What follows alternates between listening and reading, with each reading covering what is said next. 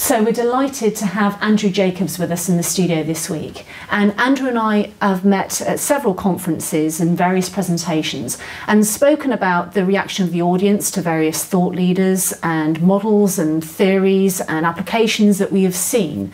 But quite often pick up on the fact that there is perhaps an appetite from the audience to understand why they aren't seeing the traction that other people are seeing in their learning and development departments. That maybe the grass seems a little bit greener on the other side.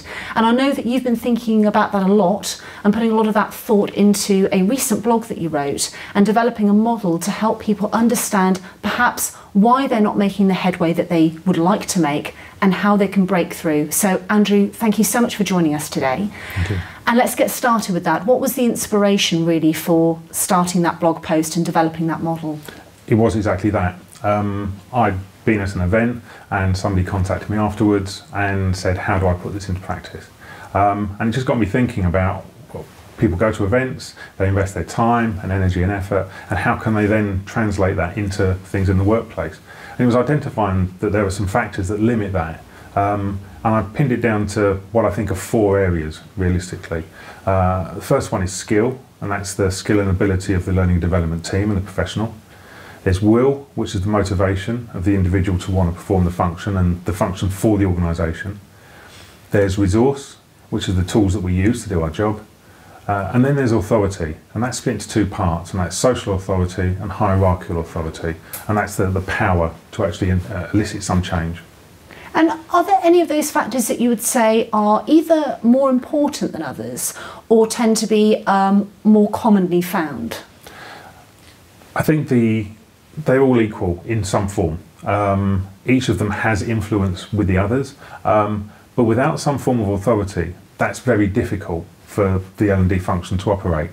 You need to have some power, for want of another word, to be able to elicit some change within the organisation, but you also need to have that social authority where people are willing to listen to the L&D function and you're not just the shopkeeper who provides the courses.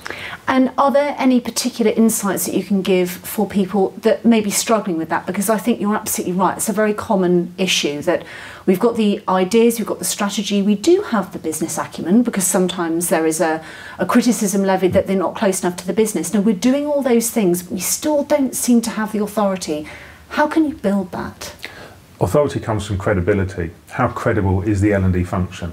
And that's partly being able to report the performance change and the performance improvement that we do. It's about having assurance and being professional in what we do and being professional and relevant to the organisation.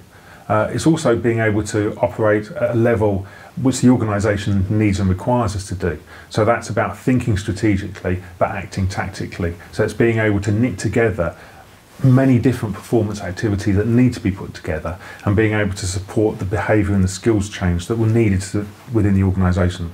I really like what you're saying there about the tactical piece, because I think it's really very important. Quite often we get drawn into, right, we must make a radical organisational wide change to our learning strategy. And I'm personally quite a fan of viral adoption, of working very intensively with an area of the business that has a burning platform and able to derive the benefit out of that. Are there ways in which people can essentially sort of take that benefit and use that to promote and market the learning and development function? Absolutely, because it's not about a learning strategy, it's about what's the business strategy and how does the learning function support that.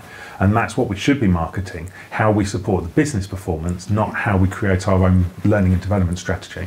Now, one real hot topic at the moment that we've seen lots on are the skills of learning and development, and there's a lot of conversation at the moment around whether the modern practice of learning and development is ready for the changes in the way that we learn. What's your view on that?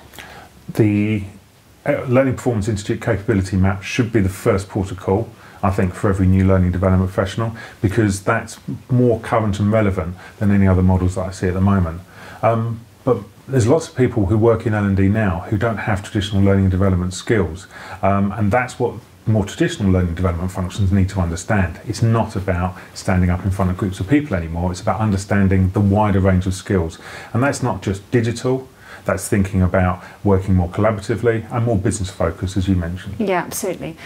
So in terms of people thinking about, well, where can I get started with this model? If this could be a useful diagnostic for me and help me move through some of those barriers that I'm facing at the moment, what would you suggest they do? firstly, be honest, and that's the key part to it. And that's honesty is important because that's partly around the credibility. So actually look at the skills that you as an individual and your team have and say, are these the skills that enable us to support what's required for the organisation? Then look at the will and the motivation. What is the driver behind the team's performance? Is it about purely providing courses and activity, or is it about fundamentally changing and supporting the benefit and the development of the business? When you're looking at the resources, do we have the right tools?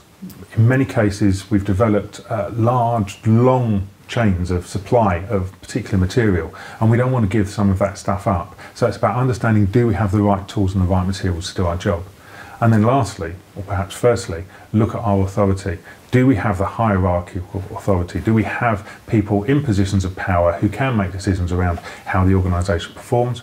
But then also, do we have social authority and credibility to be able to affect some of that change? That's wonderful. Well, I'd certainly say anybody want to find anything further on the subject and read Andrew's posts. Andrew regularly blogs on these subjects and always provides lots of practical advice, which I think people are very appreciative of.